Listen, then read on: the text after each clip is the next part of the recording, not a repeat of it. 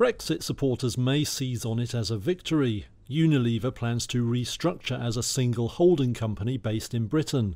Since 1930, it's been a joint Anglo-Dutch operation, with its main offices in London and Rotterdam.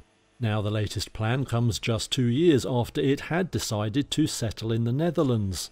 That was sunk by a UK shareholder revolt. Unilever is a consumer brands giant, making everything from Dove soap to Marmite and Hellmann's mayonnaise. Now the new plan will require shareholder approval. It's driven partly by a desire to demerge the firm's tea business, a move seen as tricky under the dual structure.